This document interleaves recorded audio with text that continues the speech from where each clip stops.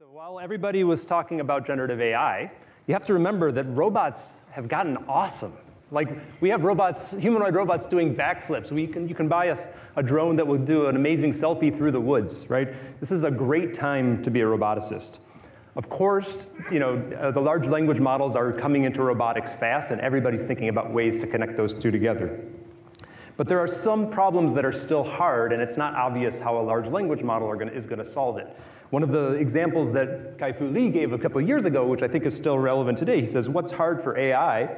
Well, one of the big ones is manual dexterity, robots doing dexterous work with their hands. But isn't that kind of the point of robots, after all, is to actually do dexterous work with your hands? Social intelligence is also good, but I won't talk about it today. So if you think about things that we do every day and we take for granted, I can't show you a robot doing this yet. It's incredibly hard. It's incredibly dexterous. It's using very interesting interactions between the hands, the dexterous hand, and the world. Okay? But we're making lots of progress. And let me tell you about that in a few pieces. So the first key advance, which came on the heels of computer vision really starting to work, was this idea of visual motor policies. Okay, so now we're taking big, deep neural networks and thinking about the right way to connect them into control. Okay, and the representation that got us started was a very simple one where you take a pre-trained visual network, a relatively small policy network, but the key idea is that it's going to go through a learned state representation. So in the past, we had to figure out what's the state of the world in order to plan our actions. Now we're using learned representations to plan our actions. That was a go-ahead idea for us. And it allowed robots to do things that I would have previously said were too hard. What's the model that I would use in a physics simulation for that hat in order to put it on the rack? That's very hard. To be able to manipulate every possible shoe, that was previously very hard. To deal with the visual clutter of these things. And the visual, because we're using the cameras at high rate, the feedback is actually very robust, makes these systems very robust. Okay, how do we train those visual motor policies? So it started off, everybody says, let's use reinforcement learning, and that's a natural idea. It was incredibly effective in the OpenAI Learning Dexterity project. But actually, the thing that people are leaning into more right now is a form of imitation learning called behavior cloning. It's the simplest form of imitation learning, where you just copy the input to actions map from the humans, from human demonstrations. And it's interesting to see the winds sort of shift a little bit. This is Google Robotics, now Google DeepMind Robotics, saying that most of our methods today are actually using BC, our best manipulation systems. Okay, so we've been playing with behavior cloning with visual motor policies for tasks, again, that I would have been considered out of scope, so just rolling dough. Okay, I saw a few people in their questions said they wanted robots for food. We can make pizzas with robots now, with a dexterous robot, not just a factory, but actually a dexterous robot doing all the steps. The representation that you would use for the noodles in a bowl, I wouldn't have known how to write that down before, but now we have solutions that work quite well. The architecture that's working best for us these days is, of course, it's based on a generative AI idea, diffusion policies, it's a diffusion models. Then I'll tell you about that in just a few slides here. So the standard way you've probably heard about diffusion models is in image generation, for instance, where the idea is you can take a lot of images.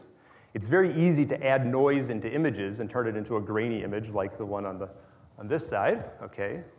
And then what you use is you use the steps that were generated by adding noise to images to train the reverse diffusion to go from a random image into something that's a real image on the manifold. Okay, so that's the basic idea of trying to do manifold learning with a diffusion model. How does that work in a manipulation task? So this is one of my favorite simple tasks, and you'll see why, because it has a couple nice features that makes learning the models hard. It's just trying to put the T into a known location with a simple robot with a simple finger. Okay, but the diffusion version of this now is going from an image observation. It's going to start with a random, messy image of possible actions for the robot, and it's going to diffuse that into a plan for the policy, thinking about the actions the robot should take for the next 8 seconds, okay? And then executing that seems to be an incredibly good way to learn the manifold of solutions that from human demonstrations to be able to execute at high rate on the real robots. Okay, so the reason that's particularly a go-ahead idea is that previous solutions struggled with simple things like multimodal demonstrations. If humans were not consistent in the way they gave a demonstration, so for instance, there's a symmetry in the T problem, where sometimes humans would go left around the T, sometimes people would go right around the T, and you really want your architecture to be robust to things like that. Of course, it's much more subtle in more complicated tasks. But here, the diffusion policy, learning a distribution over possible actions, handles that very natively, and it trains it very effectively. So now, like I said, we can actually do an entire pizza. We can roll the dough, we can spread the sauce, we can grate the cheese, we can spread the cheese, all the things. That's not what you would do if you were making a pizza startup, but it was a good challenge for our robots.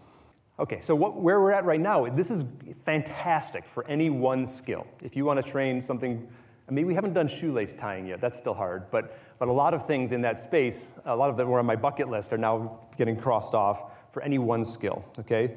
But what we don't have yet is few-shot generalization to new skills.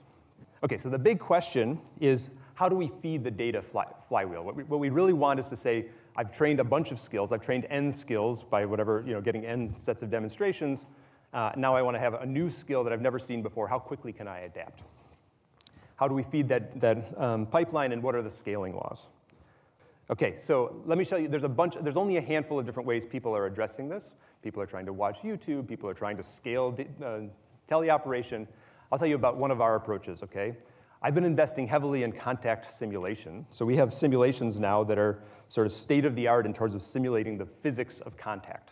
So it's been generally agreed upon that computer game quality rendering is good enough to train a computer vision system, but it has not yet been accepted that computer game quality physics could train a manipulation system. But we're building really advanced contact simulations and seeing that sim-to-real transfer. We've also been continuing to invest in advanced motion planning and thinking about how rigorous control can be connected with perception and these generative AI models.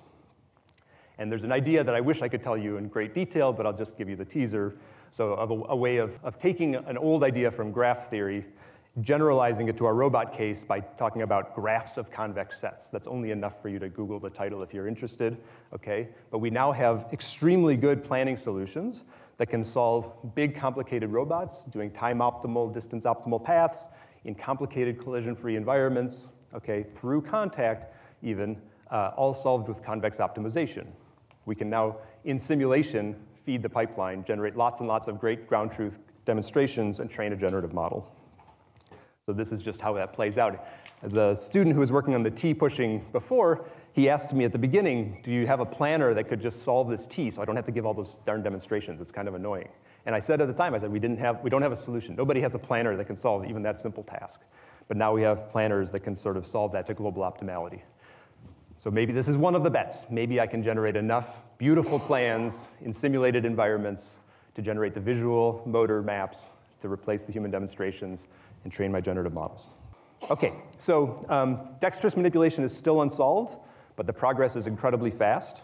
I told you about visual motor diffusion policies, which started with imitation learning from humans, and we're feeding the pipeline with advanced simulation and planning and control. All of our code is open source, and if you want to learn more, I've got a bunch of classes all online, and you can go and check out, especially if you care about manipulation. I've got course notes on manipulation online. Thank you very much.